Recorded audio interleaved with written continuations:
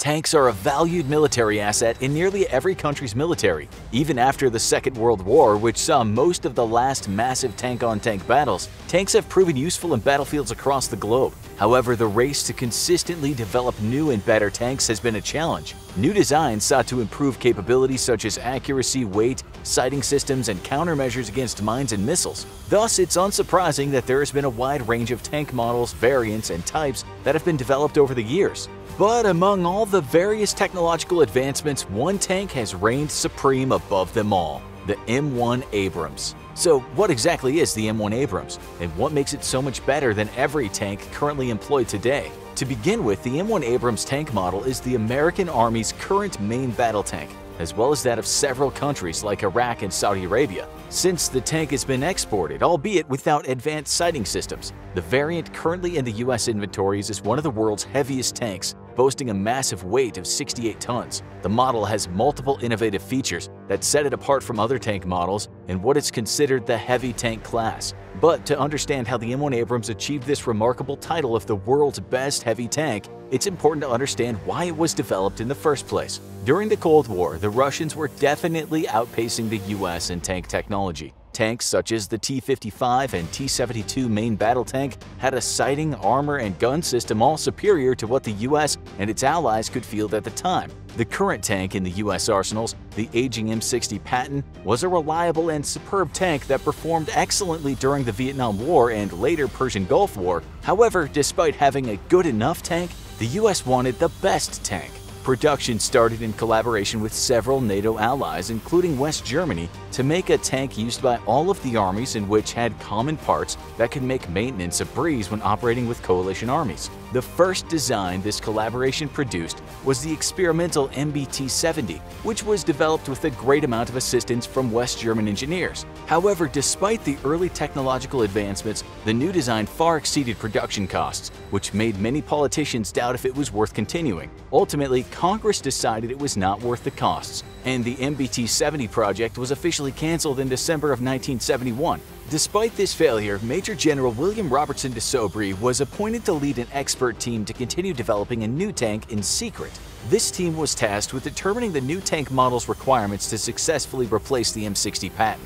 After multiple collaborations between the Pentagon and Congress, a contract was awarded to Chrysler Corporation and General Motors to produce the new model's prototypes. The Department of Defense ultimately chose the prototype developed by Chrysler Defense, now under the General Dynamics Land Systems Division. After several years of testing and tweaking, the final product was finally ready for production in 1979. Between 79 and 85, the first production run of the M1 Abrams went into full development. The first models were formally added to the American military inventories by 1980. By 1992, more than 6,000 M1A1 Abrams were produced. Of course, not all of these were the original M1 design. Several new features were added between the initial and the second production run, with the biggest change being the main gun employed. The initial production run tanks had the 105mm rifled guns, while the second production run ones had a better smoothbore cannon installed, the M265 120mm. Interestingly enough, West Germany deserves the credit for creating this cannon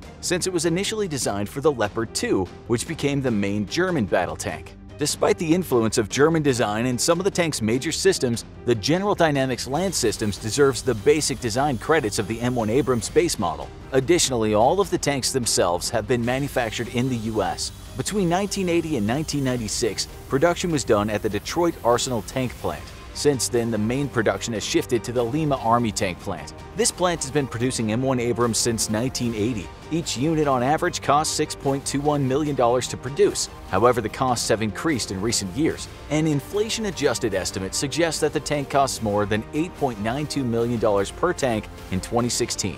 To date, almost 10,288 tanks have been produced. However, the number is approximate and does not include any prototype productions. There have also been wide varieties of tanks produced to meet various needs or improve on existing technologies. Despite some of these equipment upgrades, the basics of the hull design remain untouched. The tank boasts a forward gun length of 32 feet. The hull or main body of the tank is almost 24 feet long in length. All of the tank variants also carry a 4-person crew, each with specific roles in the tank's operation.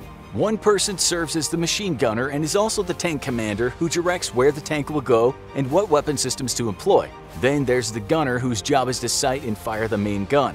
The loader assists the gunner by grabbing ammo from the back and getting the gun ready to fire. Lastly, of course, is the driver, who sits up front. The M1 Abrams is meant for defeating any tank it comes across, and its ammunition is one of the main tools it uses to accomplish this task. One of the features that make the ammunition so useful is its depleted uranium and sapot characteristics. Depleted uranium gets extremely hot and packs a tremendous amount of force, while the sapot projectile characteristic allows the needle-like round to be fired from the main cannon with tremendous force. This enables the round to penetrate armor that no other munitions can. Combining these two technologies together makes for an incredibly deadly duo. To accomplish this tank hunting task, the base variant is equipped with 55 rounds for its M68A1 rifled gun. In comparison, the later models equipped with the longer M256A1 variant have only 40 rounds of ammunition. In addition to its main gun, the tank also comes standard with a 50 caliber heavy machine gun for lightly armored and entrenched targets.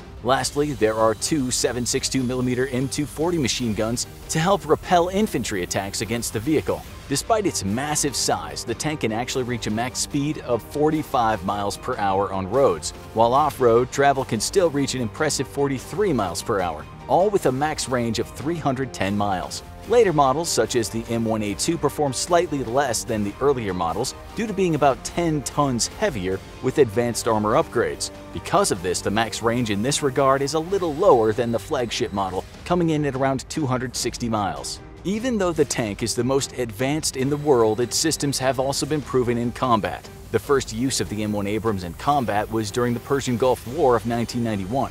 Iraqi Soviet T-55 and T-62s were older models fielded against the M1 Abrams, giving the Americans a clear competitive advantage during the war. The T-72s, the most advanced tank created by the Soviets, did not even have modern range-finding equipment or night vision systems. As a result, the US inflicted heavy damage on the enemy tanks, with minimal losses suffered. Only 23 US tanks were destroyed completely, and these were mostly due to missiles, mines, and friendly fire. The older enemy tanks could not hit most US tanks due to their limited sighting systems and lack of night vision equipment. In fact, none of the M1 Abrams were destroyed due to direct enemy tank fire. Even those damaged due to indirect fires, no American lives were lost in those tanks, proving its crew survival capabilities. In the Persian Gulf War, it was clearly evident that the sighting system, night vision equipment, and long-range gun could enable the M1 Abrams to hit any tank it wanted to while still staying out of range of return fire. The long range of 2,500 meters supported by the Abrams was crucial in desert warfare. On the other hand, Iraqi tanks had a lower range of about 2,000 meters. Thus, American M1 Abrams had a clear buffer zone of 500 meters from the moment an Iraqi tank entered its range to the moment the Iraqi tank could hit the M1 Abrams. Several high-profile victories at the Battle of Norfolk and the Battle of 73 Eastings that left dozens of Iraqi tanks destroyed with no losses on the US side proved that the Abrams in a direct tank-on-tank combat was untouchable.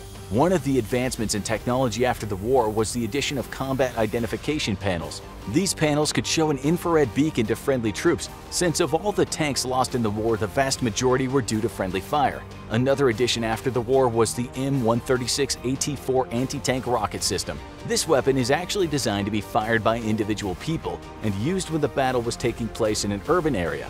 Urban battles require smaller weapons, as the main long gun may not turn completely. More advancements would follow as the tank continued service into the 21st century. A second, larger storage area was installed in the rear of the tank to hold more ammunition. When the M1A2 came into existence, the commander's situational awareness was improved with a separate weapon station and thermal imaging system. Other technologies added were more advanced navigation equipment and radio interference units to jam enemy signals such as cell phone signals for IEDs. A system overhaul known as the System Enhancement Package was also given to make the older model M1A1 tank still serviceable for years to come. By the time the US invaded Iraq again in 2003, the Iraqis were well prepared for the M1 Abrams tank. Utilizing special hunter-killer tank teams and anti-aircraft guns, 5 Abrams tanks were lost in Karbala and Baghdad's crowded streets. Multiple tanks were also destroyed by US forces to prevent the Iraqis from getting a hold of secret technology on board after they were disabled or became stuck in the mud. Such examples prove that even though the tank is the best in the world, contrary to popular belief, it is not invincible. Even though the most current version, the M1A2, is not invincible, that has not stopped the US Army from developing ways to make it so. One of the major areas of study has been toward the XM1202 mounted combat system. This experimental technology envisions replacing not only the M1 Abrams with a lighter, faster, and more powerful tank, but to forego the need for additional armored vehicles for reconnaissance and urban environments. Sort of like the F-35 of tanks, this system will build upon the lessons learned from the Abrams and give commanders more utility and options than before. But with the project still in prototype stages, it's unlikely to replace the Abrams anytime soon. The M1 Abrams will still be expected to have an operating life well into the first half of the century and will remain a feared opponent for foes for years to come.